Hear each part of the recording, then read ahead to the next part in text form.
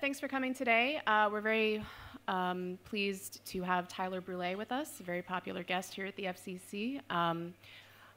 Just a couple of announcements quickly. Please do silence your phones. And as you may have noticed, it's been a very busy month here at the FCC with our lunch and other events, and we have a lot more to come. So please do take a moment at some point to check those out on the website or in your emails. One event that I wanted to highlight today is on March. Next week, we should, this will be April 3rd, we'll have a club screening of Battle Box, which is the final film in the Battle of Hong Kong World War II trilogy. And those films have always been really good, so please do think about that one. And yeah, otherwise, let's get right to it. So I don't think Tyler needs much of an introduction. Many of you have been reading read his longtime column in the Financial Times. He is also the editor-in-chief of Monocle and was also the founder of Wallpaper in 1996. So he has a lot to tell us today about Monocle and what the direction it's heading in, as well as thoughts on a number of other things that we're going to get to. So I will turn it over to you. Super. Thank you very much. Thank you. First, I think just a big thanks to Tim, because he was the one who roped me in to being here today. It was my first trip back about 5 weeks ago, so really delighted to be back. And we did a little cocktail over at our space in Wan Chai. And it was that point he said it would be wonderful to have a little bit of a discussion, a bit of a revisit to where we were many years ago, of course, when we were in this space, having an active discussion about journalism. Jennifer, we had a good chat, of course, last week. And I guess there's a couple of themes I want to go through. I don't want to take you through a labored presentation, but maybe just more of an update. I'm not sure how many of you were here last time when we've been doing things. In a way, not much of the story has changed, but tons has changed as well. And I'd love to use the session today to really turn this into a dialogue. So I'm not going to bang on too long. And in the spirit of good journalism, we love a bit of competition. So I have 3 prizes as well. So I've got my pen and paper ready. So I will be taking names when we do questions from the audience. And well, not everyone, but the 3 best questions are going to get a treat. Just maybe a bit of just setting the stage a little bit. I'm Canadian, and you only lose your accent if you want, if you've been in the UK for 30 years. Started my career with the BBC as a journalist in broadcasting. And then over the years, moved more to radio and more to print. And as Jennifer said at the outset, launched a series of magazines. And now, and maybe this is sort of one of the updates, I think some of us are still living through the effects of Brexit. And we're a family structure as a company. So we have a holding company which sits in Zurich. We've been there for the last 2 decades. And we always had an office there which was partly a holding company office. There was sometimes 1 or 2 correspondents that were based there, maybe 1 or 2 finance people. But as a number of things happened, of course, in the UK, Brexit being front and center, we really had to think about our logistics. We had to think about printing. How are we going to get a magazine around the world? Monocle is actively sold. You'll find us on newsstand still in over 50 countries, but we print in one place. So once upon a time, going into, from the start in 2007, we were printing down in Cornwall, very good, great printers. But overnight, we knew there was going to be a challenge in terms of getting the magazine out there around the world. So we moved our printing, all of our distribution to newsstand, all of our subscription service, everything moved to Germany. And at about the same time as well, we thought, we have this space in Zurich, and we were also looking at a little bit not just how we were doing news gathering, but also we were looking at the big part of what we do. If you sort of look at the pie and where do we make our money as a brand, 60% comes from advertising and our partnerships. So that's a big chunk of what we do. The other 20% is driven by, of course, newsstand and subscriptions. And then the other 20% largely is retail. So if I look back maybe five years ago, retail was 8%. It's now 20% of what we do. So that is, Harry and colleagues over in Wan Chai. It's our team up in Tokyo.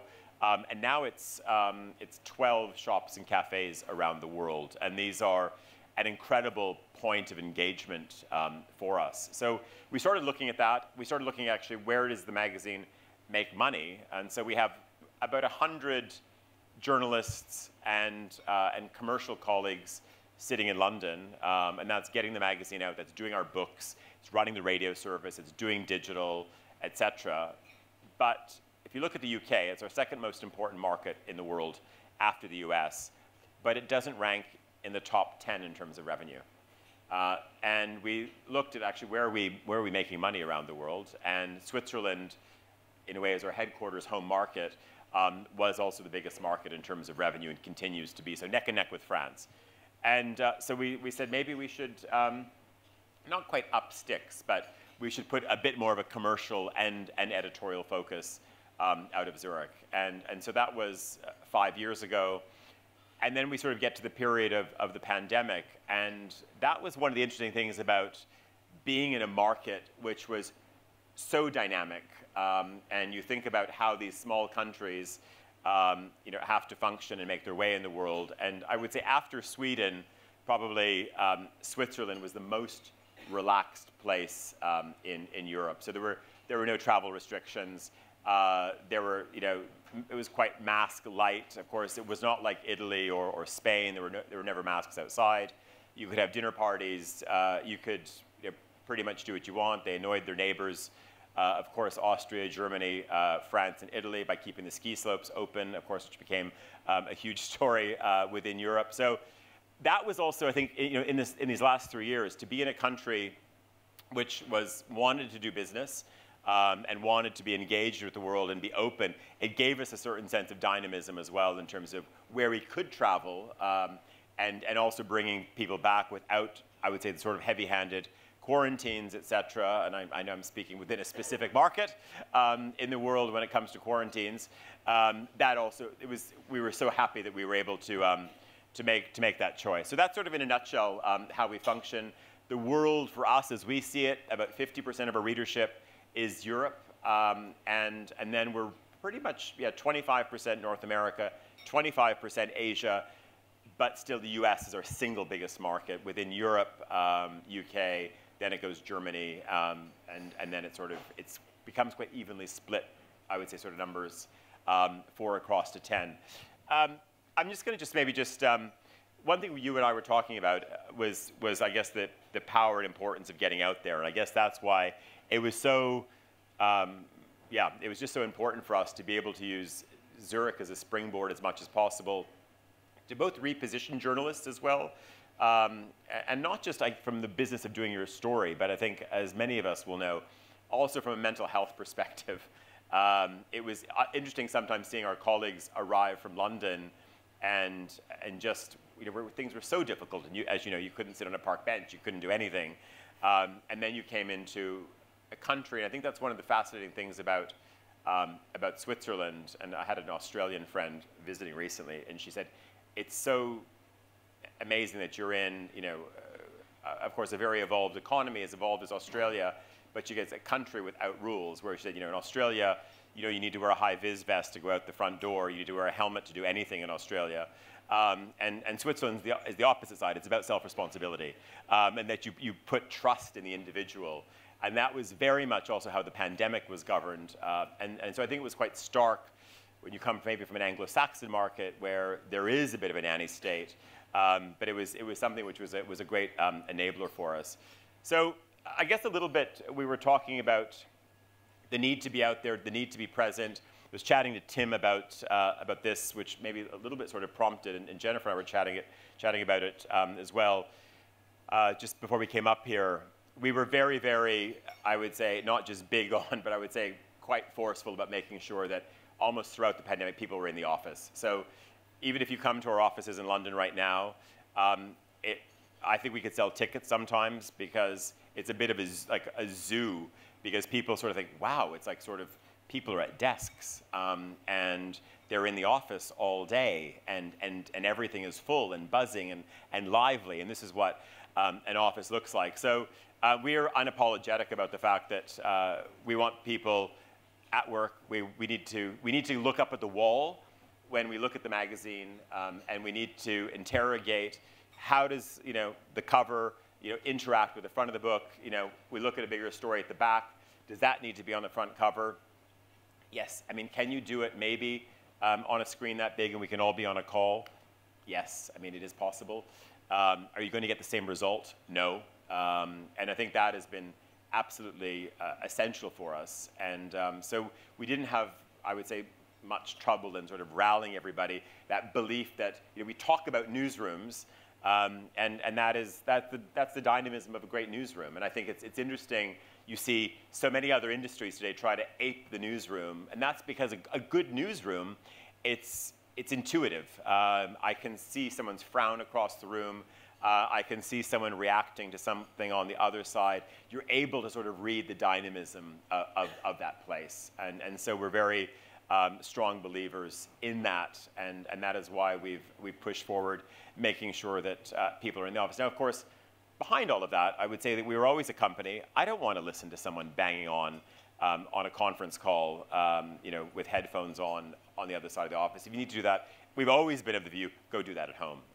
And if you need to focus because you're writing a 3,000-word feature, then of course do that from home as well. And also we're out on the road. But I think the idea of that, it's sort of a given, that it's a bit of a free-for-all, that you can do whatever you want and set your own rules, has not been how we've been functioning.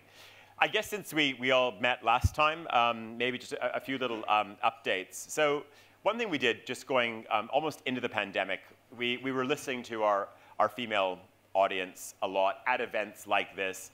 So I would say sort of active purchase, our audience, when we look at subscribers, people buying on newsstand, it's around 70% male.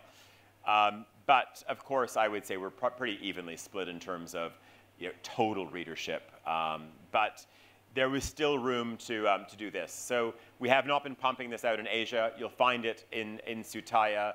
Of course, you will find it via Harry. You'll find it at specialist newsstands in Asia. But our focus with Confect, very much sort of building on the German word of something which is very special. Confection is also ready to wear. And this was something which had its spiritual start in Zurich. So it's co-edited between Switzerland and the UK. It's 4 times a year. It is unapologetic as well about being aimed at women over 35. We're not trying to chase a generation of 21-year-old TikTokers. That's not our market. And what's been interesting is that where there was, it's found about $1.5 million in revenue just in advertising alone that wasn't there before. And as I say, we do it 4 times a year. Sophie Grove is the editor-in-chief. She's also sits as one of the executive editors on Monocle as well. She was one of our former foreign editors. So she comes from a very gritty background as a foreign correspondent, ex-Newsweek, was Stryker Maguire's assistant.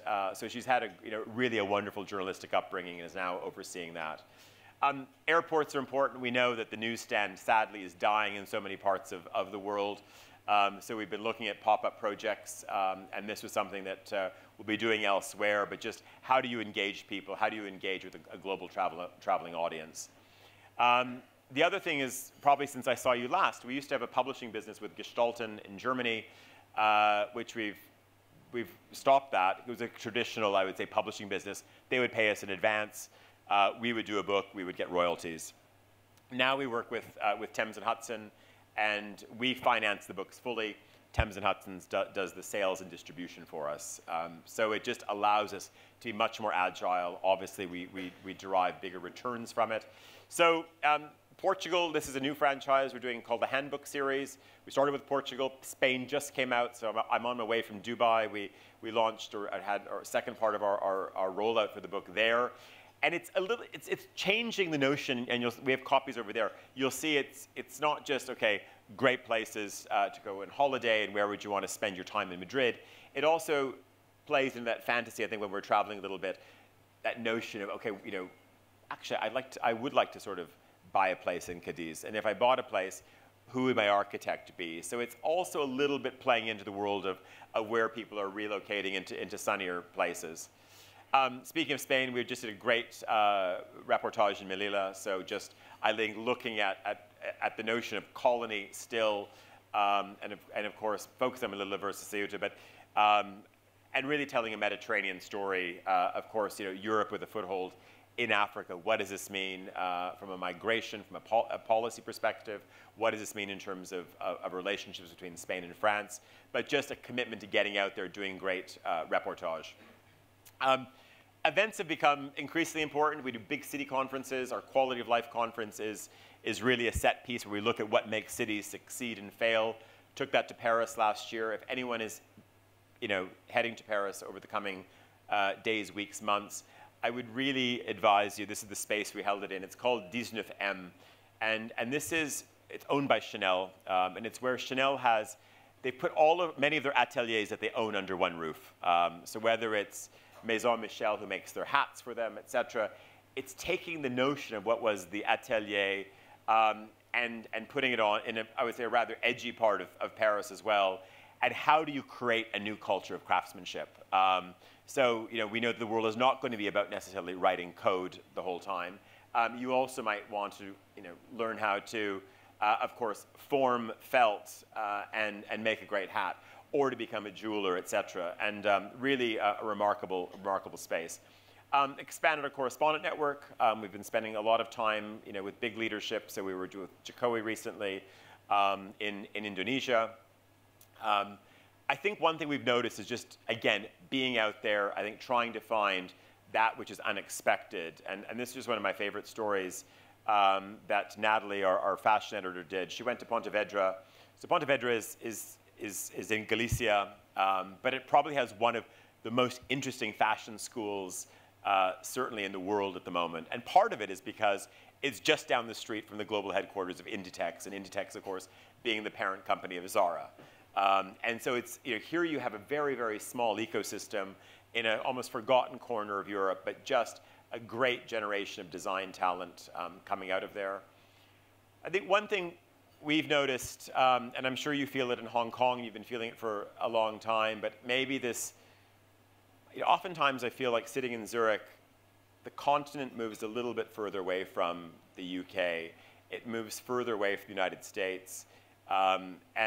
And somehow you start to notice when you're not in an English-speaking environment every day that there's an Anglo narrative of how we, and I say this as a Canadian, how we as Canadians and Australians and Americans see the world, a little bit the Five Eyes, and how everyone else sees it. And I think we try not to forget that there is a Swiss pragmatism or a Germanic pragmatism or a French chauvinism, you know, which is part of the cultural currency. So I think one thing we have set out to do a little bit more is just query, I think, the prevailing stories. So our March issue is very much questioning an e-future. You know, I think where a lot of course, so much media we have to follow a sustainability story. And of course it's important, but what is the reality, you know, if you are a big service station business in Iowa? You know, what is really happening? You know, I just came from Dubai, and yeah, do you see Teslas in Dubai? One or two.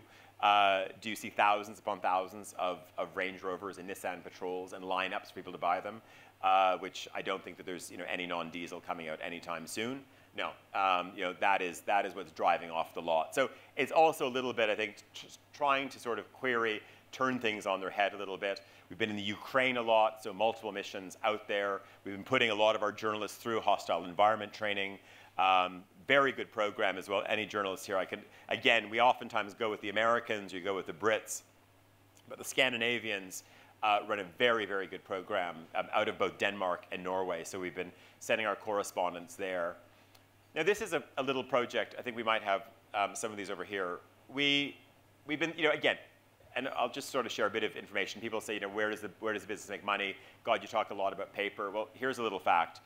Last year was a record year for us, for our business, and profitability and growth was all about paper. Radio station, nice to have. Digital newsletters, great. Website, fine. But when I look at actually what really puts us in the black as a business, it's print. So this is a project. Rolex came to us. Rolex said we wanted, they're a big advertiser. They said, we want to do something different. We want people to just be out next summer. This is a project that came about last July. And we just want, we want them to engage and experience media in a different way. So that was the challenge they set us. We went back with what is basically a paper book, and it was a paperback. And it's just a series of just great essays. And it's great essays about how to improve your life. And that might be, being an advocate for, better urban policies in your city. It might be learning a craft, whatever it is. Sold out. But you've got a book publishing model. Here's the interesting bit. You've got a book publishing model where someone has already paid you the advance, which you get to keep. And you're also able to go and sell this on top of it as well. So we did one with Rolex. We've just done one with Siemens. Done one with Lufthansa, and now Rolex liked it so much that we'll do another one. So we've got this sort of whole new world of other things that are going on.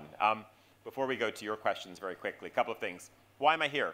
Partly to be at the FCC, but Saturday, finally, we are able to reopen our shop at Hong Kong Airport. So I have a number of colleagues there now, right beside the cafe lounges out when you get to the Y at the top, hang a right. And it's great. So we're there reactivating that space. It's been closed for 3 years. And this is just exciting because we're able to not just sell our magazine, but you can buy Der Spiegel and The Economist and many other things as much as our products. So just amazing to be back in Hong Kong and doing that. On Monday, Monocle 24, which is our audio franchise, becomes Monocle Radio. And that's just a lineup of all of our on-air talent as well. So new sound, and you won't hear it from day one, but partly why I came from Singapore and Bangkok, we're looking at just how do we do Asia better. And anyone who is a listener, we're not great, in those sort of 6 hours when we're not in studio in London or the States. So we want to be better at broadcasting out of here. We're also going to be redesigning our newsletter. If anyone's in the States over the coming weeks, we're doing our first Weekender at Asheville, North Carolina. And the Weekender is basically the Monocle dating club. We sort of found we can do all these big conferences, but actually our readers just want to meet each other in a business, maybe a romantic context, I don't know. But we bring in good authors, but it's a very, very sort of light format, and we're looking at bringing that to Asia as well. Lots of newspapers coming up. So again, we've gone from doing no newspapers, now we do 5 or 6 newspapers. Is it foreshadowing maybe us doing a bigger newspaper project? We'll see. In June, we launch our new book, which is about, I said it's beaches, bathing, bulges, boats, and bums. And it's just about the world of just swimming and bathing culture, mostly with a bit of a Mediterranean focus. Okay, this is just a plug. We're looking to hire right now. So we're on the hunt for an ad and partnerships director in Asia. So the post can be based here. It could be anywhere, but probably where we have a base. So it could be Bangkok, it could be Singapore, here or Tokyo. We've been managing this from London, but it just makes no sense any longer. So we want someone who can have the deep relationships with the banks, with the airlines, with the tourism organizations, who can, really loves to sell, and also can develop creative ideas in terms of content partnerships. So please, tb@monocle.com or an@monocle.com or COO, but we're really on the hunt as we want to build things up here. Quality of Life Conference is coming up in Munich, which will be beginning of September. In autumn, our next handbook after Portugal and Spain is France, so that's on the horizon. And then we have a digital overhaul that we want to do. Our website is not great. The app for radio, falls off the screen most days. But we have a big question where to build it. So much, I would say, editorially in Europe right now is being done in Latvia, Estonia. It's being done in Poland. But we're also thinking, Jennifer, is there a possibility to look at also doing our build in Asia as well? So that's everything in a nutshell. There's prizes here, but you're the quiz master. All right, well, thank you so much. Thank you.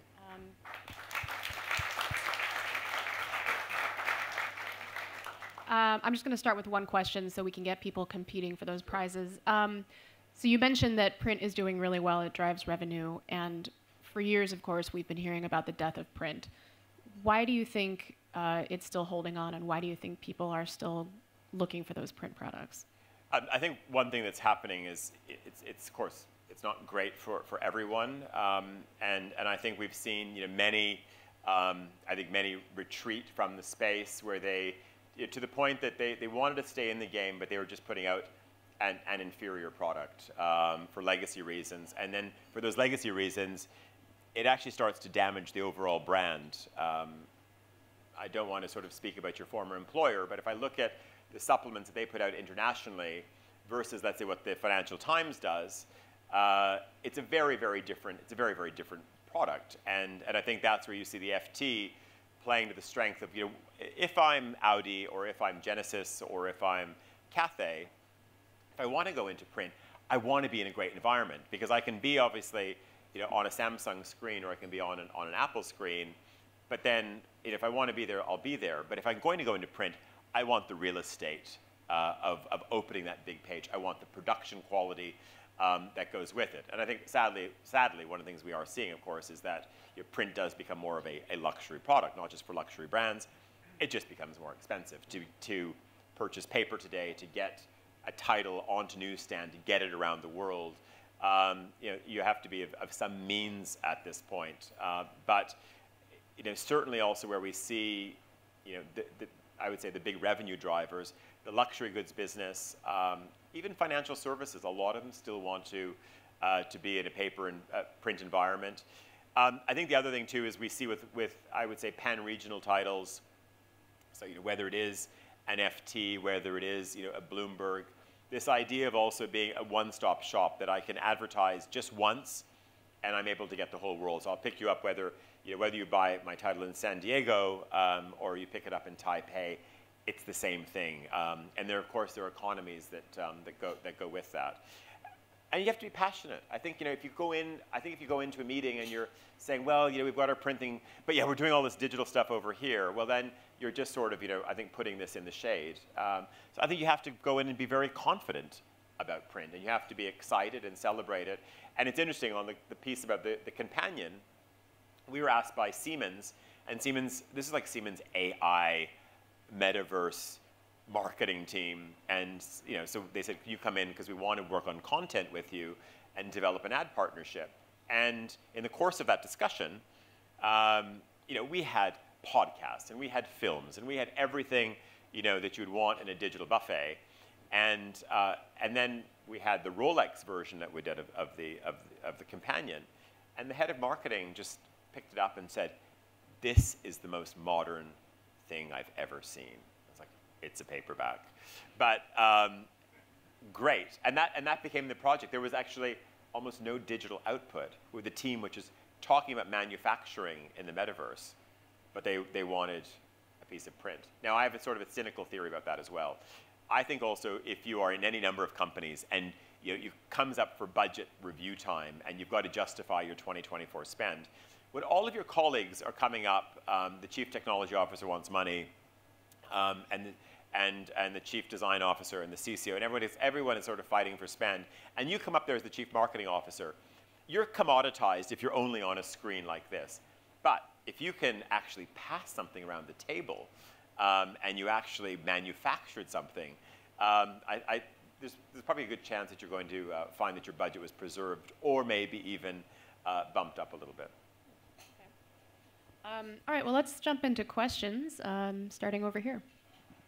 Oh, and please identify yourself and your organization, if any. Hi, Tyler.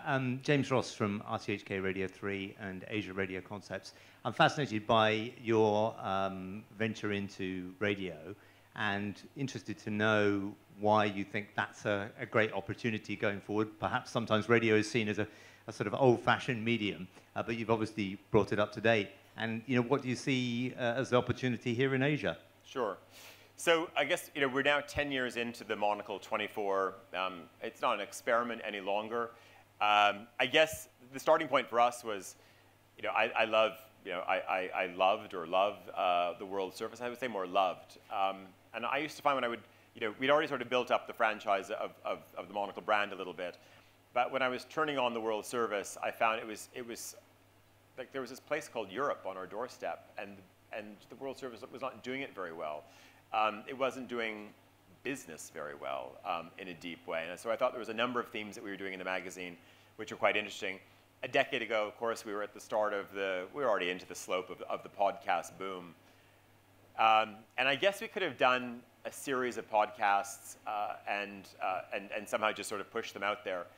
But I guess I'd spent enough time in broadcasting, and I like the discipline of live. Not every single show we do is live, but there is a live rigor to it. And of course, there are many live shows across the day, and there are many that are recorded.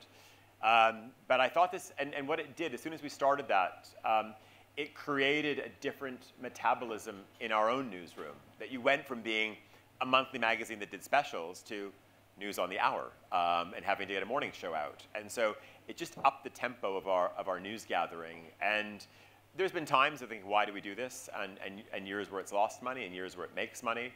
And I guess the other side is we thought there was a, how could you take a lot of what the World Service and many other global state broadcasters are doing, but also bring in international brands as advertisers. So the way we work with UBS, the way we work with Audi, now we're doing a big project with Allianz. So there's a number of ways that, and I guess we found over the years now, particularly now, so many companies want to be in an audio space.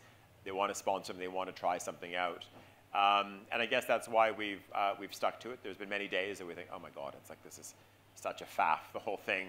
Why are we doing it? But Monday we relaunched with a whole new sound and new presenters, and now it's not huge, but we're about 1.6 million shows either downloaded or listened to live. But what's been interesting so the pandemic was interesting for us, because what we saw when people were working from home and they maybe didn't want to listen to the neighbors outside or the din of the family in the background, we started getting all of these really lovely emails from people just saying, you've become my companion at home because I'm isolated, I'm working by myself, and I love listening to Andrew Muller, or I love listening to Nick Moniz, and I love Emma Nelson, and people really had an attachment to these voices and personalities.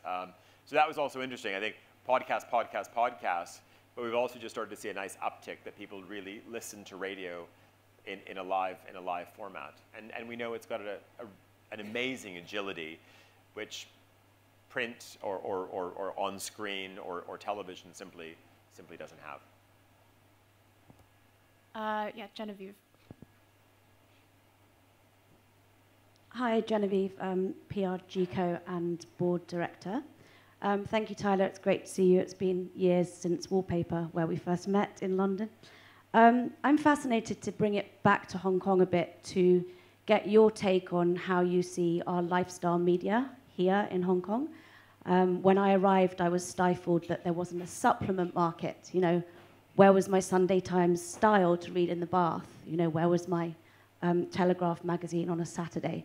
And we don't really have that market and never have, although, of course, we have Post magazine, which we appreciate from SCMP.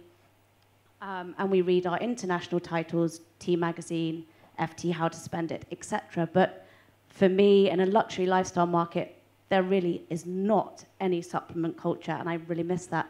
How do you read our market, and how do you see that opportunity? Oh goodness, you must have been following me or shouting me in an Asian city yesterday.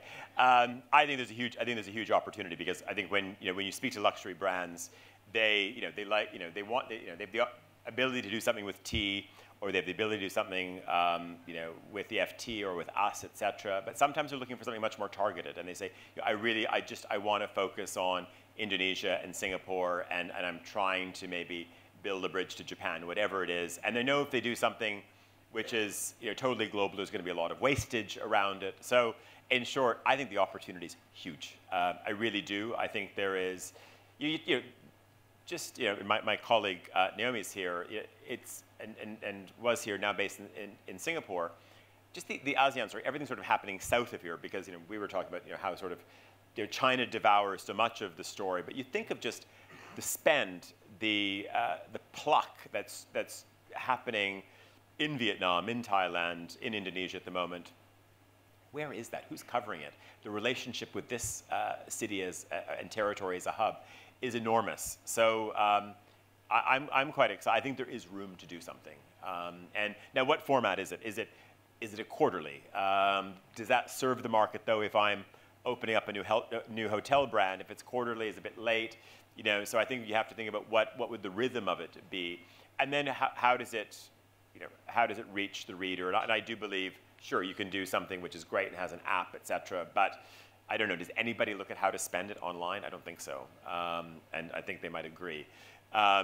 So it's, I think you're talking about a print product, and then do I experience it in the cafe lounge?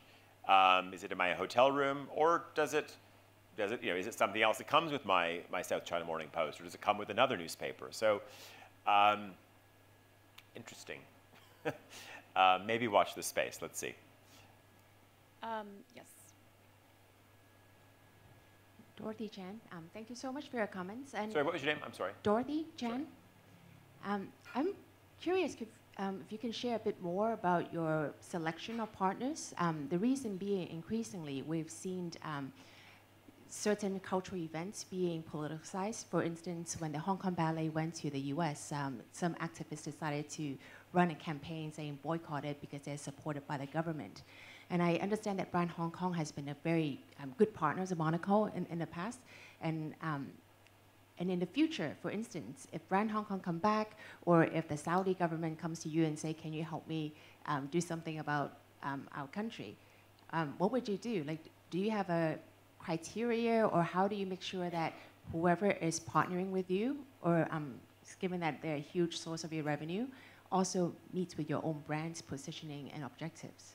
Yeah, so huge question, ongoing debate. So Brand Hong Kong being a good example. Obviously, so we had a partnership on our daily newsletter with Brand Hong Kong, and this was obviously when things obviously got I think quite tense. I guess we're talking was this 2020, 2021. And there they were as a partner telling the economic story, and obviously thinking that they'd be out of this quite soon, and that we had to pull it. I mean, we had to pull that partnership, and we had to have a conversation with them saying, we can't, and it's not good for them, it's not good for us to see that this is brought to you by Brand Hong Kong, and then down page we're writing a critical article. So I think that's also then down to the client to, I think, have a very candid conversation with them. Saudi Arabia, same thing. We have to sort of figure out, yes, we're in business some days. We have to look at, I would say, the community is, are they on Bloomberg with what they're doing? Are they in the FT? If they are, is there safety in numbers that other media is taking it? And sometimes we simply have to say no as well. So it's complicated, but I think that's where you have to just be agile and have that relationship with your client to say, you understand why we can't run this right now. But great, a very good question. Yes, over here. Catherine Shaw, I write about architecture and design. I'm intrigued by this comment you made about not being focused on the TikTok generation. So how do you marry this need for advertising with your readership being a more mature audience and, dare I say it, getting older by the day? Look at the people around the room. None of us are the TikTok generation. So how do you marry that? Because as you get older, you typically become more discriminating about what you buy and how much you buy. So is there a conflict there? I think we want to bring people along, but I think we want to bring them along on our own terms. Obviously, advertisers and brands aren't coming to us to say, okay, what is Monocle or Convex TikTok channel? They would be having a conversation with someone who's good on that platform. But I think it is certainly, I would say, thinking about, as I said, the digital overhaul that we want to do. Part of it is that how do you engage, I think, better on screen, but how do you do it on your own terms? I always say, people say, why aren't you bigger on Instagram? And my view is, Instagram is great if you've got a hair salon, you know, over in Kowloon, and you want to promote it, and you've got, you know, an amazing team of stylists, etc. If you're a media brand, if you're another media brand, I'm not convinced that Instagram is a great place for you, because people then think that they're experiencing all of their media in that channel. It's like, I'm getting my fill of Monocle. I get enough of it in there. And then are they bouncing then over to us for the deeper read? No. And so we've tried. Confect is on Instagram. Has it delivered? And it was a big internal fight to say, you know, should we be there? Is this going to benefit it? Are we going to see an incredible bump in subscribers, etc.? Hasn't happened. Incremental. It's okay to be there, but is it transformational? No. And listen, you know, Meta's a competitor. You know, ultimately, they're there for the same ad dollars that we're after as well, in the same eyeballs. So I don't want to, you know, I'm small, you know, we're tiny as a business, but whatever I can do not to facilitate them devouring and killing off another regional newspaper, I want to make sure that, that we're somehow not aiding and abetting that. But of course, yeah, and maybe this is why we're also in Asia as well and focusing on Asia.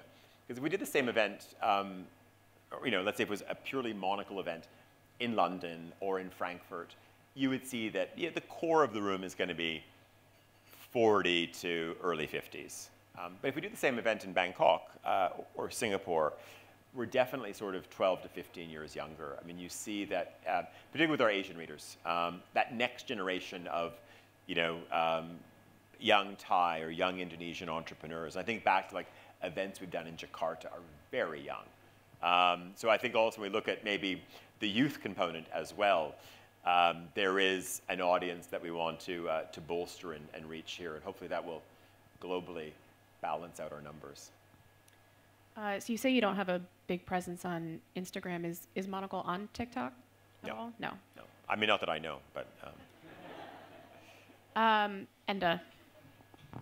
Thanks very much, Jen. Enda Curran, Bloomberg News. I just wonder, Tyler, how important is Twitter for distribution and promotion of your products? Thank you. So not very.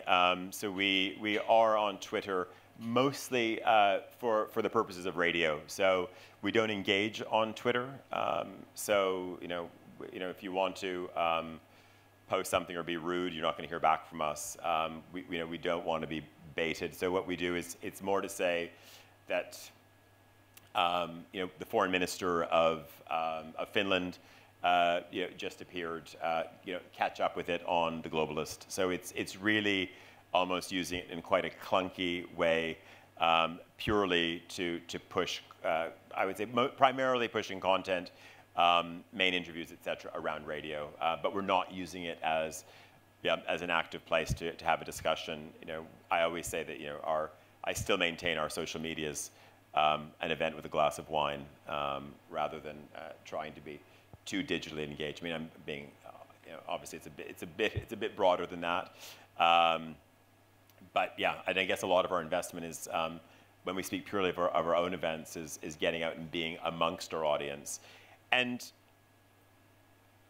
yeah, something that just strikes me as well. It's interesting when you see this new surge of a lot of new media brands, I think, that come out there. I'm always amazed how little there is in the way of provenance. So many new brands forget about the power of the masthead. And you actually get down page, and it's like, okay, you know, get contact, and you just got a contact box and form there. But I don't know, are they based, you know, where are they based? Are they based in KL?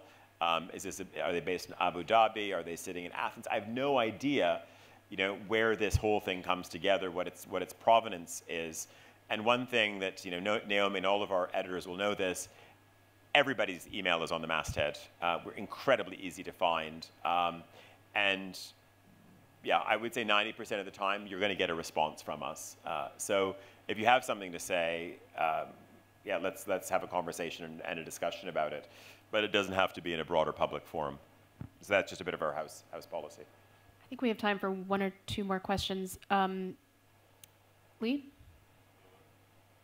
Oh, sorry. Let's go over here first. I always forget to look over here in the corner. Okay, yeah, please go ahead. Sorry, what's your name? Sorry. Bianca Lee. I'm a student. You talked about how there's this gender breakdown of subscribers. Have you ever looked at the socioeconomic breakdown of subscribers, and how does that, how do you see that relate to your role as a lifestyle and luxury news outlet? And is there any effort to kind of include a different audience because of that? So when you say different audience, what do you mean by that? Well, I guess first about the socioeconomic breakdown of the people who read or purchase the magazine, and whether you want to expand to like a broader audience based on the social. So of course, absolutely, we're very focused whenever we do a readership, a listenership survey. We are always asking people's travel patterns, how much are they out in the world, how do you fly, are you front of the plane, middle of the plane, back of the plane, are you traveling for business? We're asking, of course, household income, etc. So, and that's very important. If I'm having a conversation with Deutsche Bank, it's going to be one of the first questions that they want to know, especially if you're talking, if it's a campaign around private wealth, they want to make sure, obviously, we have an audience that has, of course, income to invest and deploy with them as a bank. So it's a huge part of what we do. I would also say that we do index very high. Compared to, we don't do the research. It's another agency that does it, but I think we're probably amongst the highest in the world when we look at the pan-regional titles in terms of household income. But that's great, and it's fine to do that. But again, I come back to the power of actually being around our audience and just talking to people, listening to their stories, and making sure that all of my colleagues are doing the same. So again, it's one thing for you to sort of fill out a box and say that you make between 750 and a million Swiss francs a year, but it still doesn't add enough layers. So that is, I think, one of the reasons why we try to engage. Now, to a broader audience, I would say, I want to expose our title and our ideas to as many people as possible, but at the same time, we have to stay very focused. And we know that we're able to do the journalism that we do, that we're able to, I think, carry out and build a brand that we do because of the quality of the audience that we have. But I guess Confect is a good example of it, let's say, broadening it out to a female audience as well. We saw that there was an opportunity there revenue-wise.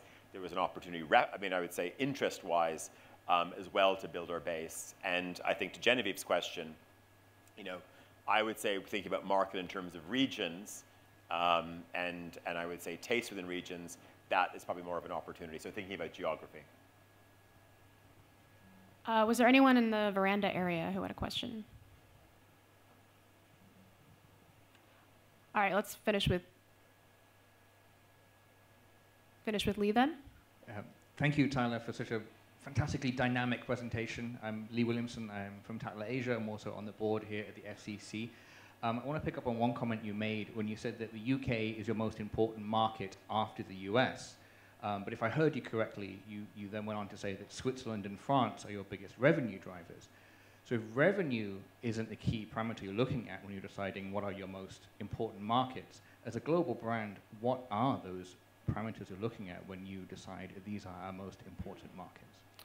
Yeah, I guess there's the divide between audience and where your readers, and of course there's going to be a carryover point. So let's say if we use Switzerland as a good example, yes, whether it is UBS or it's Rolex or it's Swiss Tourism or it's the airline, again, probably for them, America is an important market, so they want to reach it, and we have to be prominent in that market. But then likewise, I also have to make sure that if you're working for the Swatch Group and you fly through Zurich or Geneva Airport, it's also essential that we are present, that you see us on newsstand, that we're part of also the conversation within Switzerland as well. So I'd say there's much more of a commercial necessity to ensure that we're keeping our clients happy, aware, and they see our presence within their home markets. But then also that they want to make sure that you're reaching, the same places, around the world which are essential to them. And obviously for us, U.S. is incredibly important to us. And we should probably confront this one. I'm surprised it hasn't come up yet. But China is not a market for us for many obvious reasons. India is not a market for us either. And some brands, then choose not to spend with us. Oh, if you can't deliver China, then we're going to go somewhere else. If you can't deliver India for us, because it's core strategy, we might go somewhere else. But we also choose not to be in those markets for, obviously a few reasons I think we can all figure out in the room. Well, thank you so much for being here today. And I know we need to announce some winners here. Yes.